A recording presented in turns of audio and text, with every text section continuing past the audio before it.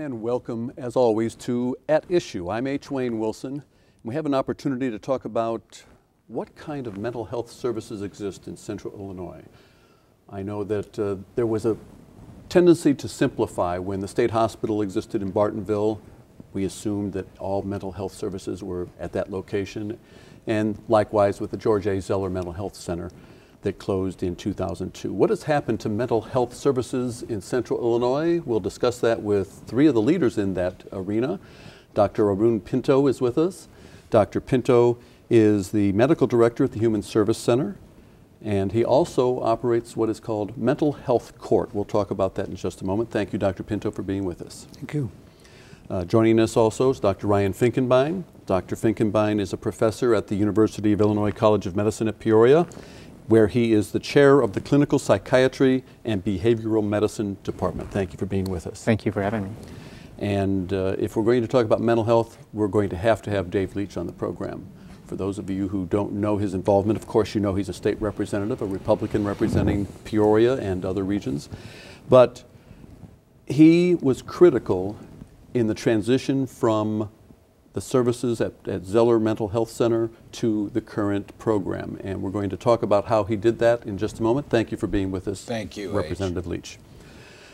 Before we talk about the transition, I think it's probably appropriate to define mental health. What are we, when we go on numerous sites, you read about there's 400 different types and subtypes, et cetera, and it becomes very confusing. You see terms like Asperger's and bipolar, et cetera. So is there a simplified definition of mental health? Probably not. I think in a sense the reference you're making is to the number of criterion-based diagnoses that we have in a manual that psychiatrists and psychologists and social workers use to help us almost talk to each other. And from that you have these diagnoses: Asperger's disorder, bipolar disorder, schizophrenia, depression. But ultimately, all of those diagnoses relate to an inability to function at somebody's full capacity because of some mental health reason. And mental health isn't necessarily a permanent condition. I mean, anxiety is an example of something that can be very temporary. Yes. There are some mental illnesses that are lifelong illnesses, but you know, it used to be considered that if you had, for example, an illness like schizophrenia, that was your destiny. You couldn't get any better. You had to be maintained for the rest of your life with support. We now have taken a completely different approach and believe differently. We believe people can recover from mental illness, and many do. We've introduced at the Human Service Center a process that we're very proud of. We graduate people, which is wonderful because they've done and learned all we can teach them in terms of managing their serious mental illness, and then they graduate into the community. Oftentimes they need to continue their medicine, but they do that with their primary care physician or whoever. They don't need the continued services that we have to give them, which are much more intense. Before we have a discussion with Representative Leitch, I want to extend sympathies from all of us to the family of Dean Steiner. Dean heads up the mental health services at Methodist Medical Center in Peoria, and his father passed away this week, and we extend sympathies to the entire Steiner family. Methodist has certain facilities. Human Service Center offers services, and we're going to talk about a residency program at the University of Illinois College of Medicine. But let's back up a little bit. You were heavily involved in the closure of Zeller Mental Health Center. Why do you think that was a good idea, and what did you do and are doing to make sure that the services didn't disappear? Well, Zeller, like the other state mental health facilities, are unbelievably expensive, as much in some locations as $250,000 per client.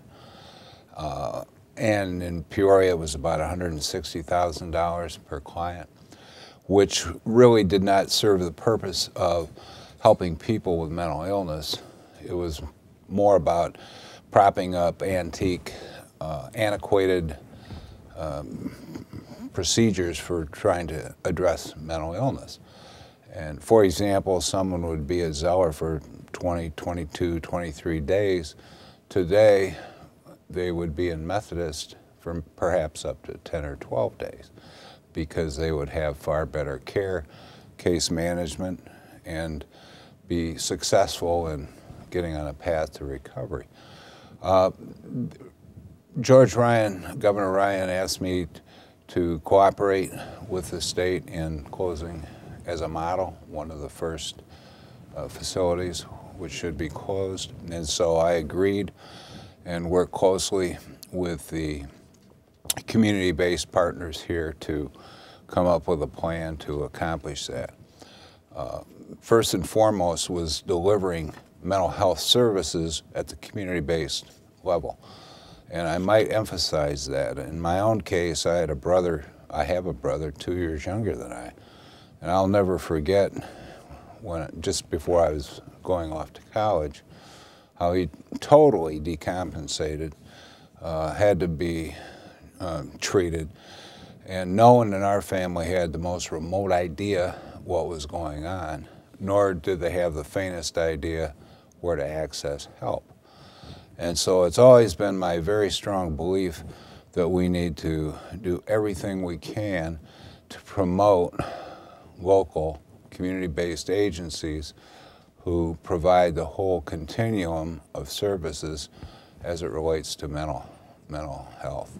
And for clarification for the audience, there were, I believe, 10 equivalents to Zeller at the time. At the time, now there are 9. So and the every program year, never progressed past. Well, every year people say they want to close them, but predominantly it's the strength of the unions to keep them open. Governor Quinn, in fact, said that he wouldn't countenance closing any of the state facilities and would not countenance anyone being fired or transitioned from those facilities. So it really has been an ongoing issue throughout the state for many years.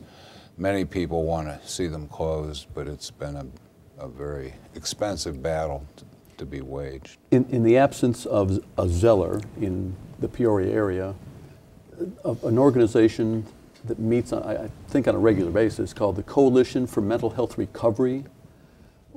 Tell me a little bit about. Well, with the closure of Zeller, I thought it important that the community-based agencies stick together, and I wanted certainly to help in every way that I could to transition to a community-based level of service for the constituents of this area. And so, and it's a good thing I did, because as soon as Governor Ryan left office, the agreements that we had made were worthless in the eyes of Governor Blagojevich. And so we've been struggling ever since with the state to get promised resources specifically to Methodist as well as others to provide the level of community-based services. And I think that would be an important point to note. The problem with mental health services in our state is not that we don't have Zeller anymore. It's the failure of the state to provide resources to the community-based agencies who are doing the work and who are making those services available to real people. For example, in this year, the governor dished out $336 million in pay raises to the state bureaucrats, people who work for the state, and at the same time put community-based agencies, at death's door. And so the issue that I continue to fight, and so many of us do, is to get funded to support the community-based efforts, which is where the real work is done. For us as a community, though, I must point out it's a tremendous asset to have Representative Leitch. You don't have to call your legislator to tell him what you're concerned about. We meet with him every week. And so whenever an issue comes up that we need to talk about, we have an ear to Springfield directly, and he acts on it. So it's really wonderful for this community. And I often say when I go to national meetings that this is a luxury that not many people have, to have the state representative meet with them on a regular basis every week to talk about our troubles. It's tremendous. Representative Leitch mentioned Methodist Medical Center. That is the organization, the hospital that picked up, in a sense, picked up some of the Zeller load. Can you describe a little bit about what kind of services they provide? Well, at the time that Zeller closed, I was still practicing and working at Methodist, and with his assistance, we went from 20 adult beds, I believe, to 46 or 47 adult beds. We created a whole separate unit, probably for the more chronically mentally ill patients that needed a higher intensity of care. They also have a child and adolescent unit that is 23 or 24 beds, I believe, that stays full most of the time. They've always been a champion of mental health, even before Zeller closed, and after Zeller closed, they came to the plate much more. And Representative Leitch helped with all of that. He helped them, he helped us to develop community-based services so that everybody works together now, which is a very effective system. And continuing along with Methodist Medical Center, the University of Illinois College of Medicine at Peoria has added an 11th residency, and that is in psychiatry. And that is in conjunction with Methodist. That's correct. Yeah, the Methodist Medical Center of Illinois is the sponsoring institution for the residency. The College of Medicine manages it and administers it and teaches the residents who will be coming in, but it's the hospital that has come to the table with resources that will make the residency possible. And the residency starts in July, so we're all looking forward to bringing in some new doctors here. When you say bringing in new doctors, and for those that don't understand a residency, after you get your MD degree, you are a doctor, but you must go through a residency of your choosing to practice in the state of Illinois, and if psychiatry, it's a 4-year residency? Yeah, that's correct. And so the purpose behind this is to fill a void? Yeah, there's before I came here, I'll mention that Representative Leitch and Dr. Pinto and Michael Bryant and others that we've, mentioned here were instrumental in recruiting me to Peoria to among other things, establish a residency at the College of Medicine. And prior to coming here, I looked to see, first of all, was there a need for it? And was able to look at some numbers, at least population size, and kind of look at the geography of central Illinois, and found that this is a very underserved area. Now, interestingly, there's lots of resources available, but as has been mentioned, sometimes it's a shifting of funding and getting them to the right places. So there's some efficiency involved there. But just looking at sheer numbers, there was a reduced number of physicians in psychiatry for this population catchment area. And so bringing a residency to Peoria should allow, by all measures, a number of those physicians to stay in the area. Now, they may not practice right in Peoria, but in Bloomington and Galesburg and Eureka and different places, one of the predictors of where people practice is where they did their training. So that was one of the purposes for bringing it here. Let's talk a little bit about law enforcement. We know that many individuals who end up in one of the county jails have mental health issues, but it's difficult to get services to them. Does your organization, your coalition, try to coordinate services for that population? Very definitely. We work very closely with Sheriff McCoy, who also has been a statewide leader in this connection. Arun, why don't you describe our independent health center? The Integrated Health Center? Integrated Health Center. That was a model that we were kind of leaders in the field in. We talked to somebody in Bexar County, Texas, that had what they called an integrated center. And so with a federal grant, we decided to open one of our own. And the purpose of the Integrated Health Center was to try to divert people either from jail or from the mental health, or from the emergency rooms into a treatment facility. So when we trained the police officers extensively, we talked to the emergency rooms extensively, we opened a center where the patient could come in instead of going to, spending 6 or 7 hours in the emergency room, could come in a living room style, meet with a counselor, often a counselor who was a peer who'd been through mental illness themselves, and be helped through the crisis.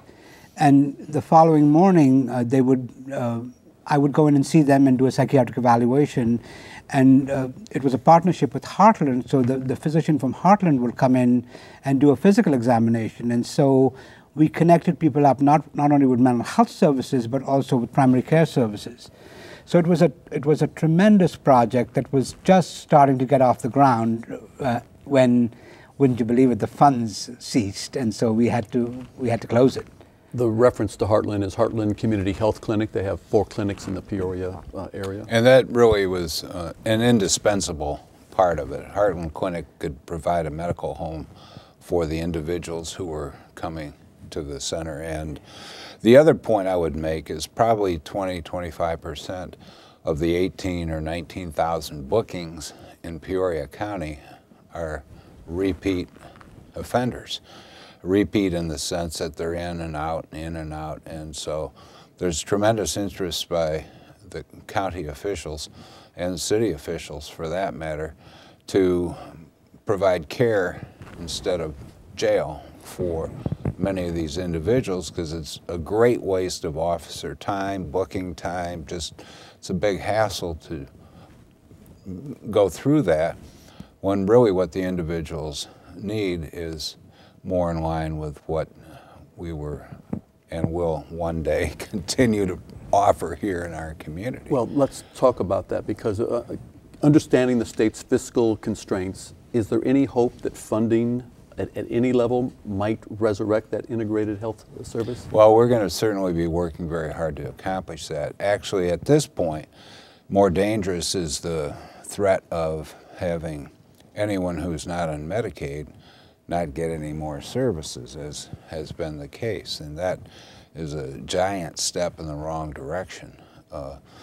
The bureaucracy soaks up so much of this money that the choice has been to strangle the community-based agencies, and that's just wrong. But that's what's been occurring, and that, frankly, is what our fight this whole spring is going to be about in large measure. Along the lines of we were talking about jails and how many people have mental health services, you've helped to institute a mental health court just recently. Well, I won't take credit for it myself, but I've been a part of a team that started a mental health court. Having worked with the Human Service Center about 7 years now, I saw how many of our patients cycle in and out of jail for things that they've often done in the midst of a psychotic episode, or because of poor judgment, or because of substance abuse. We've had in this community for many years a drug court where people, because of their substance abuse issues, ended up committing crime, and so came before a court and were mandated by the court to get treatment and monitored by the court. But there was no parallel for mental health, and so we were able to procure a grant, or the city was able to procure a grant. I don't know whether the city or the county was able to procure a grant to have a similar model for mental health. And so we started the mental health court. Judge Borden got the parties that be together in rapid speed and designed a system that worked. And so now when somebody, as a virtue is the wrong word, as a result of their mental illness, commits a crime, if it's a non-violent or non-felonious crime, and if they have the wherewithal to understand what's going on, they can then elect to be a part of mental health court. And in doing so, they plead guilty to the crime. They put themselves under the umbrella of the mental health court, where they agree then to comply with treatment. Regular meetings with their case managers, with the psychiatrist, with their probation officer, and after serving that amount of time and having progressed through the system, their charge is then dropped so that they have a clean record. And there's a judge that oversees it. The judge oversees, Michael Brandt? Yeah, exactly, Judge Brandt. It was interesting, you talked about the coalition earlier, and recently we had an occasion in the coalition to have the first mental health court patient come in himself and talk to the community about what his experience was like. And inspiring. It was very inspiring. Very impressive. I mean, this person was really at the depths, and he not only was not bashful, no, he wanted to sing from the mountaintop about the success that he had enjoyed in this program, and the whole future that he had now that he had never dreamed he would have before. It goes beyond, helping the persons, who are entered into the mental health court. I mean, there are, it's new to this area, and I think the model that's been set up is sort of the state-of-the-art model of other models that have been tested. But other states have had these, and it's not brand new. But because other states have tested this and have had them around for years, there's a large number of studies that show that the recidivism goes down, the cost overall is much, much less, and hopefully, as you say, this spring, we'll have an opportunity to make sure that the same thing that happened to the Integrated Health Center doesn't happen to the mental health court, where there's a grant to kind of get something started, and then for lack of foresight, I think that money kind of fades away and the program has to close. What has to happen is there has to be a shifting of funding. For example, with the closure of Zeller, you don't need all $160,000 per patient. You need some of that to create greater efficiency, possibly in a private setting or in the community. And you also have to look at the cost savings. So the cost of the mental health court has some price tag to it, but the cost of not having it is much higher because you have people in and out of the jail, you have greater recidivism, you have appeals, you have court time. There's a huge amount of cost, and if the legislature can track that, they'll find that, at least in other jurisdictions, the cost savings is enormous, and hopefully that's not going to happen again in this scenario. And I assume that the many services that Human Service Center provides, the Adams Street Living Center for the homeless, and the assertive community treatment, yes, et cetera, those are all, they may be expensive, but they're much cheaper than the alternative. Absolutely. And not only cheaper, they're more effective than the alternative. The alternative was to spend 3 months in the hospital, come out ill-equipped to deal with life. These programs now help people deal with real life, learn how to make groceries, learn how to make a budget. There's a strong evidence-based treatment that's called supported employment, where people are helped to find jobs. We have a team of 5 or 6 case managers who actually help people write resumes, help them go to interviews, train them to do that, and then once they're hired, they'll spend 3 to 6 months with them, making sure they keep the job, doing whatever they can to help them resolve conflict, deal appropriately with their mental illness in the work setting, but to then stay working, which has the best outcomes. Supported employment, supported housing, medication, these are all evidence-based treatments that work for serious mental illness. Dr. Finkenbine, as an individual who has come from other states, West Virginia most recently, and you've had an opportunity now to view the coordinated efforts in Central Illinois, how would you rate how Central Illinois is doing in providing services to those with mental health needs? I think all the resources are here, and if they're not here, they're coming.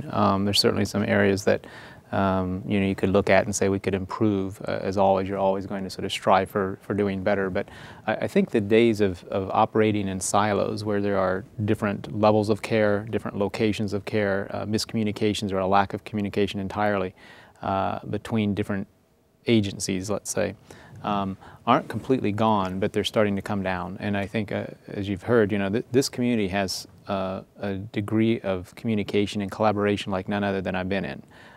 You have the different parties talking to each other, may not always agree, but for the most part there's an open forum for those things to happen, whether it's strictly a forum like the coalition, or whether it's just picking up the phone call and talking to the Human Service Center and saying, does this patient that I have on my inpatient center, when they leave, are they going to be able to afford this medication? Because it doesn't do a lot of good if I put them on a medication that may work if the next day they leave and now they're being followed up by Dr. Pinto. They can't afford the medication. So that communication has to occur. And I think if we don't have all the systems in place now, at least the process for getting to there, I would give an A+. I mean, it's terrific. And the coalition is part of this communication? Very definitely. We're trying to both identify what needs to be done and figure out strategies to accomplish it. And as Dr. Finkenbine said, one of the most important elements of this is the communication and the collaboration, because when you have everything fragmented, the opportunity for miscommunication, to have issues slip through the cracks, I mean, it's a recipe for that. So I think that's one of the most important things that we've accomplished. And on that important note, we have run out of time. I'd like to say thank you to Dr. Arun Pinto, who is with the Human Service Center. Thank you for being with us. Thank you for having Dr. me. Finkenbine, Dr. Ryan Finkenbine at the University of Illinois College of Medicine at Peoria. Thank you. And as always, Representative Dave Leitch, thank you for being Always a pleasure. Thanks. on that issue. Please join us next week for another edition of At Issue, when we'll be talking with the new, he's not yet in office, but the new city manager. He'll be joining us, that's the Peoria city manager, for those of you that haven't been paying attention to the news. We'll be talking to Patrick Urich next week here on At Issue.